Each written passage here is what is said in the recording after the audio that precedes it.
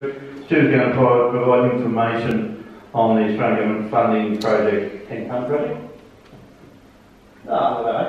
Anyway, I'll hand over to you, Stuart. I don't think I need to do it anymore. Alright, thanks very much. Thank you, Scott. We've just decided to switch it over because it'll be obvious on the way through. So I just wanted to give everybody, look, we've been talking about this 10-tonne project for quite a while. I just want to give everybody a bit of an update on the sort of stuff that we've been doing with this project, and if I'm boring you, yell out and we'll move on even faster. Remembering that the whole driver for this 10-tonne project came out of our early work with our benchmarking program, and what this benchmarking program highlighted to us was that certainly over, and these go for 3 years, we've certainly seen that it's quite possible that over 3 years, and these triangles are the 3-year averages, that these achieving 10 tonnes per hectare in dry grade production is achievable on an average yield, and there's a number of people around that are doing it. So while it mightn't be for everybody, we're certainly saying this is where the industry needs to focus. So in working with that, one of the things that we first went out and built, and we built it out of some existing work that DFA had already done, something that went through the numbers around the production system, the fine detail about what it costs to put posts in the ground, put grapevines in the ground, put irrigation in the ground, and what it's going to return over, and in this case the model runs for 20 years. So we've built an online model that we can take any investor through, and in the last 2.5 years I think we've taken 8 investors through that model, and some of them are quite significant in terms of what it is, and some of them are individual family farm operators as well. It works at both levels. It works at 5 acres, it works at 50 hectares, 100 hectares, 200 hectares. It's got some useful data in it, and people who have been through it have found it really useful. So it's sitting there. If you know anybody that wants to use it, come and have a chat with me. The other stuff that we've done with the 10-tonne project, and I've just stuck the map up here and you'll see this again, we've put together for demo sites. So up here in the corner in Merbean, a couple here in Redcliffs, and where's the Baru gone on me? Down here.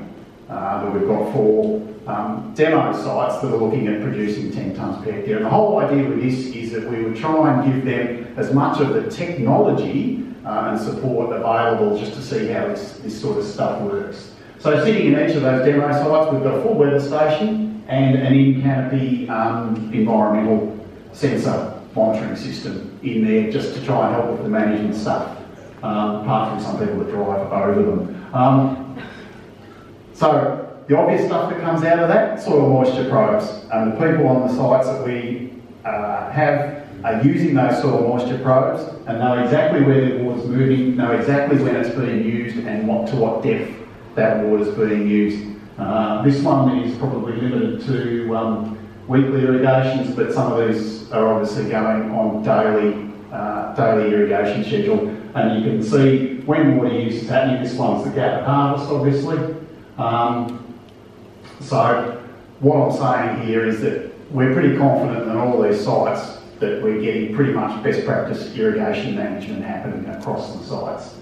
The other stuff that's happening on these sites because of these weather stations and in-canopy sensors is the pest and disease model we've got going. So you see that coming through in current news for the alerts for powdery mildew from Peter Gary's website. This is the actual website, and if anybody wants to have access directly to that website to see it live, you can do that. It plots all of this data for whatever weather station you select. And these tiny little things here, I've put a lot of data on here, they're actually when the models predict a downy mildew primary infection or a downy mildew secondary infection. This is what we're getting it from. This is the model as it runs. This thing, you can sit and watch it grow hour by hour after a rain event, if you're that keen. The other stuff, and this is why it becomes fairly obvious, we've been using series imaging on all of these sites to look at some of the information that we can start to put together on how well the crop is growing through the year, ultimately to help decide can we make better decisions throughout the year. And you can start to see, you know, things through the NDVI. I won't go into this too much because Scott's going to go into detail, but you can start to pick, oh, this bit's not growing as well as this bit. Why? The other thing that I just want to point out here is the technology advances pretty quickly. You can see on this side, which is this year's data compared to last year's data, it's actually starting to look really dotty. The technology is getting to the point where we're down here looking at each vine with this data on, and we're doing 8 runs a year, but Scott will go through this in far more detail than I will. The other bit that sat in our benchmarking program was the clear indication around nutrition programs. When we went and looked back at what we had in benchmarking data, nutrition came out as a really clear driver. So what we did, all of the sites that we had in our benchmarking program, we've lined up, but we've lined them up in terms of their yield in tonnes per hectare. Okay, we have a fair range. The other thing that we've done is that we know just to replace the nutrients that go out with the crop at a 10 tonne per hectare crop, you need to replace a certain amount of nutrients. Anything in yellow on this for N, P, K, calcium, magnesium, sulphur, anything in yellow is meeting that requirement.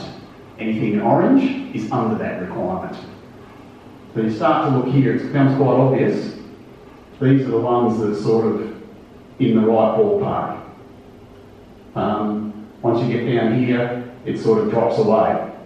And it's just that system feeding back on itself. Okay, so nutrition is critical. Potassium, K, why is that always down? I was really, really concerned about it until Dr. Treaty beat me around the head and said, hang on, you put on so much potassium at harvest time, it's not an issue. That goes on with your wetting solution, so that's not a problem. But key element there, nutrition, along with water, to the point where, and I know this looks horrible, but if anybody wants to use it, it's a spreadsheet that's sitting there. Over this side are the types of fertilisers. The blue bit is the percentage of N, P and K that those fertilisers hold. This bit here is how many kilos per hectare you put on of that, and it just adds it up over here and tells you whether you're meeting that 10 tonne requirement or you're below it. That's all it's doing, just it adds it all up for you. For people that have got a nutrition specialist doing all this for them, it probably all adds up. But this is just a way of checking it. So if anybody wants to use it, it's there. So where are we at with these sites? Not all of them producing 10 tonnes per hectare, but they're getting there. So this is the data to, last year.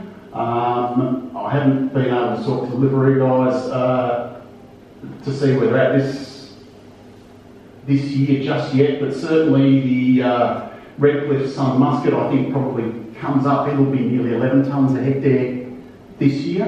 Mervine probably comes back up to about 9 by the look of it this year.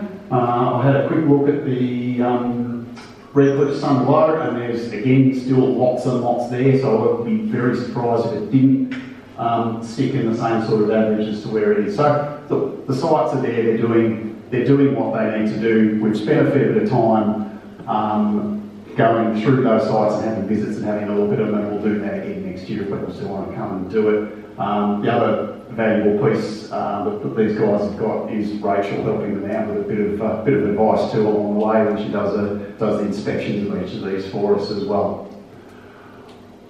Finally, the last bit, and again Scott will highlight some of this, as part of this project we've managed, thanks to John Hunt and what are they? Advanced Viticulture Technology, Burned, down in South Australia, got yield monitors on a harvester, and we're actually monitoring yield on the harvester. This is the yield map for a block in Redcliffe. Now, I'm not going to tell you this, but you know.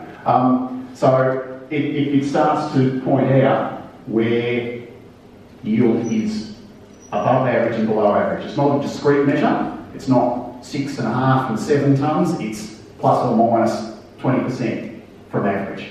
So that's what this sort of data is starting to tell us. Scott will take us through a little bit, a bit more. And Stephen, are you here?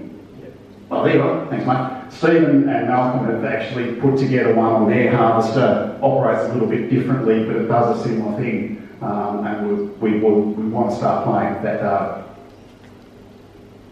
All right. I'm kind of leaving the 10-tonne project and I'm sticking something else in here. The other bit of work that we've been working on is this mechanical pruner. So taking the stuff that Tony Martin had developed in terms of a hydraulically driven cutting head for trimming the cordon. We've now got this system in place. So we're looking directly over the top of the tractor, obviously. This is the cutting head sitting in here. You can just see a hydraulic motor sitting here. This parallelogram of arms moves in and out. You'll see that happening. This is actually a LiDAR camera we've got sitting here. There is the computer brains plugged in here. So the idea is the camera reads the cordon and moves the cutting head in and out to trim the cordon to the exact level. So this is, how do I get this? Oh, I'm not sure I can get this camera from here. 2 secs.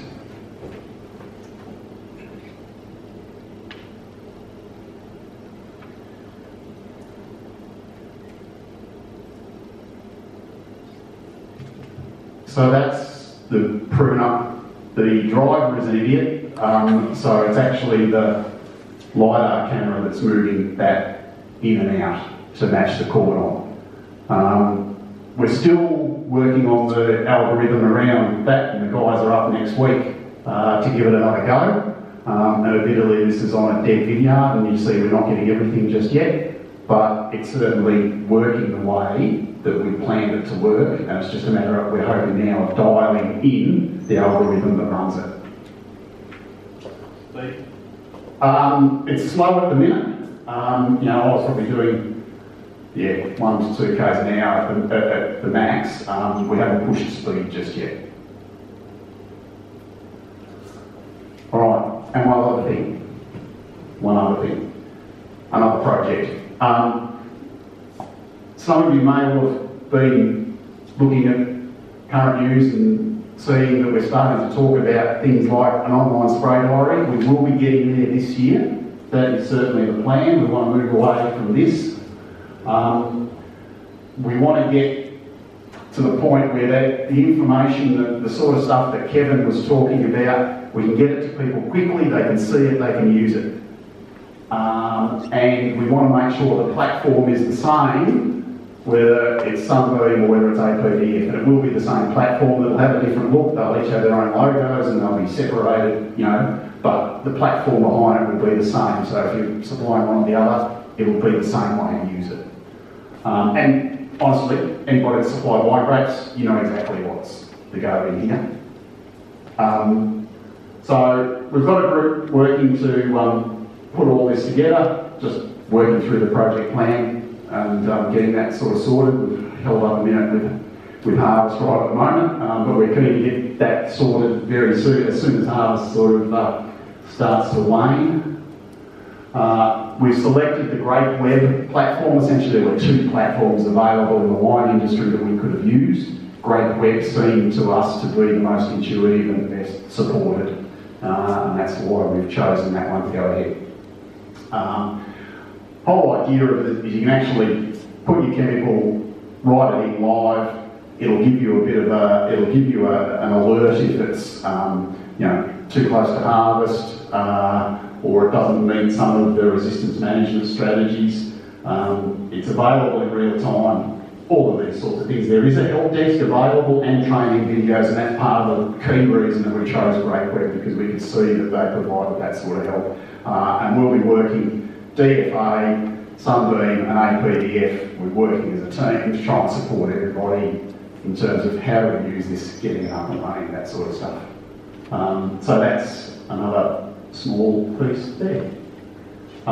There's still a bit of work to be done. There'll be more coming out on that as soon as sort of harvest wanes, and we'll get rolling on that, to have something rolling out for this season on that.